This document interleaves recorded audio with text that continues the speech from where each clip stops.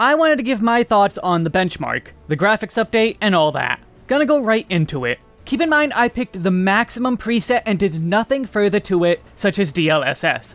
At first, I thought my character's face was looking a bit blocky, but I think it's just the lack of sunglasses, because here's the two comparatively. If anyone is looking a bit more blocky, it's the current version of me. The new lighting is making an extreme difference. Aside from the hair, obvious for everyone, there's some big differences. Nose, lips, and cheeks are a bit different. The nose is smaller, lips bigger and blue-colored, and the cheeks are a bit less sunken in, it looks like. That last one is more a nitpick. Afterwards, I noticed the eyes. I recommend everyone do this. OBS is free. Quickly record your character in the hairdresser and make sure to save your character data. Then import it to the benchmark if you haven't, and record the exact same. OBS is very lightweight, so it should be okay on your system. Or if you have two monitors, put the game on one and the benchmark on the other. I know that some people are hugely ecstatic about the way things look now. Others are feeling disappointed. This is why they didn't, quote, go further with the graphical update. With obvious specific exceptions, the changes aren't that big. This Wesk to the other Wesk isn't huge for what one might normally consider huge. The fidelity is objectively higher, but the jagged edges actually did affect your overall look. I highly recommend anyone who is disappointed in their new look to do what I've done here, and also go play with the character creator in the benchmark. Yoshida did claim he's going to get us a free Fantasia because of this exact reason, even if I'm not sure he can keep that promise. I'm going to tinker with some stuff, maybe get rid of the blue lips, and try to shrink them down. Just think long and hard if it's the new style you hate, or are just so used to a character you are very attached to looking in the lower quality way. For me, I'm in the middle. I like the new style, but god, those lips. If you maintain you aren't a fan after tinkering a bit, I believe you. It's just that some of us have recourses and fixes available. Regardless, some people are going to be disappointed, and they have every right to be. Otherwise, the game looks so very good. I can tell the difference for sure. I also like how in my Mentor series I talk about how ugly the Astrope looks. It's kinda hard to tell with it only being from behind, and for a short bit, but they definitely touched this one up to not be a hideous mess. Let's talk battle section and what I noticed and what I think each skill is. I'm going to be looping footage a lot, slowing it down and all that, so visually it will be very repetitive, but I don't know how many people will have been able to get such good looks while the thoughts are given. So here's my go at it. The battle section is 2 parts, but I'll simply be combining them into one long talk. As we fly into the first scene, we see Gunbreaker doing Faded Circle in the distance. As we close in, they explode the ground. Given we have hypervelocity, I've been calling this hypervelocity too. The devs probably have a much better name for it, but it'll be on continuation. Dragoon. We see as we zoom in the animation of Chaotic Spring. Here's in-game to compare. They tend not to cheat too heavily with doing combos out of order, or using resources they don't have, so this is limited in what it can be. I thought it would be a new version of Full Thrust on top of Heaven's Thrust, but that isn't it. I doubt this is an improved Wheeling Thrust. I feel like the reply I got on Twitter might be right. This is a move to get you right into Life of the Dragon at the start of a fight. It looks similar to a Mirage Dive in some of the effects, and also Nidhogg in there. Without knowing the rest of the rework, we can't say too much more. Sage and Black Mage have it easy. Toxicon 3, High Thunder. It would make more sense for High Thunder to be the AoE attack. Summoner, we have 2 options. High Ruin, or this looks kind of electrical. I don't see Corby here, and they can easily have hidden a Summon Ramuh. Amethyst Rite or Catastrophe? Monk is actually a difficult one. We see 2 skills. The first is obviously an upgraded Forbidden Chakra. It's way too good of an animation to just be a new animation for the graphical rework, but an upgraded one. We see it at a distance, but the animation is definitely that. The second skill is what is difficult. People think it's a new Twin Snakes from what I saw, but I'm not convinced. Sure, you do see Monk hitting with both fists, but freeze frame here. You see a tiger. So what we're doing here is learning Komaki Tiger Drop from Kiryu Kazuma.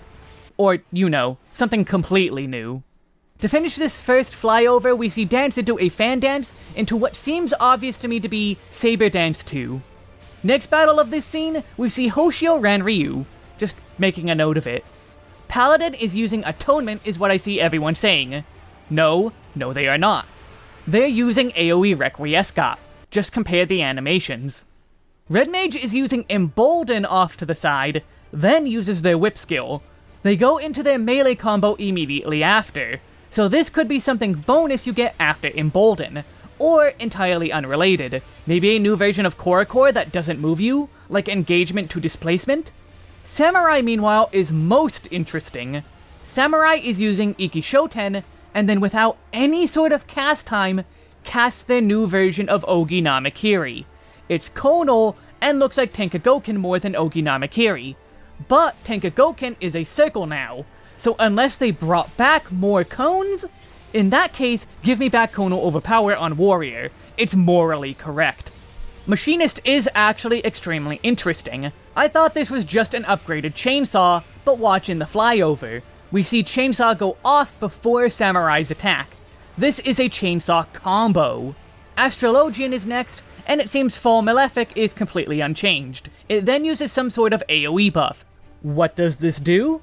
Who knows? It could be literally anything given the rework, and the animation not seeming to indicate anything but not a heal. Ninja, Hellfrog Medium 2. Not much else to say on it. Viper, we see a bunch of attacks, but we saw most of these in the original reveal. I will say, though, that it seems like Viper takes a bit after Dragoon of having a lot of basic GCDs. Moving into the second battle scene, Pictomancer we see actually a few attacks, an Earth, Ice, and Moogle attack. Again, we've seen these, and we know nothing of how it actually plays, like Viper. White Mage, meanwhile, I can't tell anything but that this is a hard-casted heal. My money is on Medica 3, or perhaps Cure 4, to make Cure 3 less niche. I lean more toward Medica, though, since you could just barely make out Cryo being affected. Dark Knight is insane. I count at least 3 new animations. You can see them use Blood Spiller at a point, but then I can't see these animations as any of the others. I'm assuming this is a post-Delirium super state. You get an upgraded version of your base combo. You can see the normal combo is still there earlier, so this isn't a linear upgrade.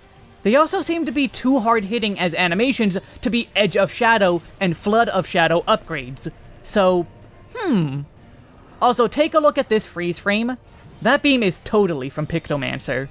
Scala, meanwhile, James Day over on Twitter had an idea. This is AoE Chain Stratagem. I thought this would just be better Chain. But watch the ground. This shade of blue doesn't fit the Dark Knight skill being used. And why have this puddle explosion anyway? AoE. Thanks, James. Reaper gets a really cool explosion. You can just barely see it, but they are very much in Enshroud. This move takes them out and is huge, or at least looks like it from the camera angle. Some people said this might be a single target Communio, but I think it might just be stronger Communio. It's a bit too big to be a single target attack. Bard here does Imperial Arrow 2. To me it looks like an AoE, so likely an equivalent for your AoE kit on the same cooldown. Viper, we have an interesting bit here. You go into the Kaioken state and do a single attack that ends it. This seems similar to Reaper. In the preview we got originally, this wasn't clear.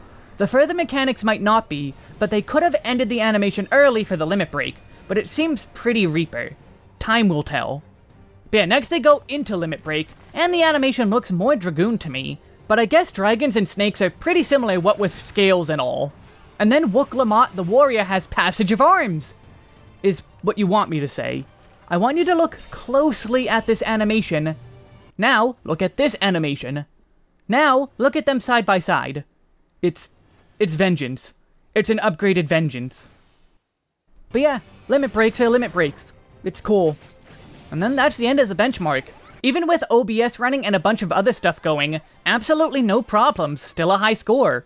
I got over 17k my first run, so good stuff. Oh, and you probably noticed this preview of all the job sets here. Well, except Viper and Pictomancer. Viper because I'm using the Noctis set. Picto, just not here unless one of these is actually Picto, but I sure don't see it. That's my go-over of the benchmark. What are your thoughts? Maybe check my links in the description, maybe some Patreon action, or maybe you prefer hot takes you'll find on Twitter and my community Discord. Take care, and may the power of Anne and Ed Hogsley waste to your enemies.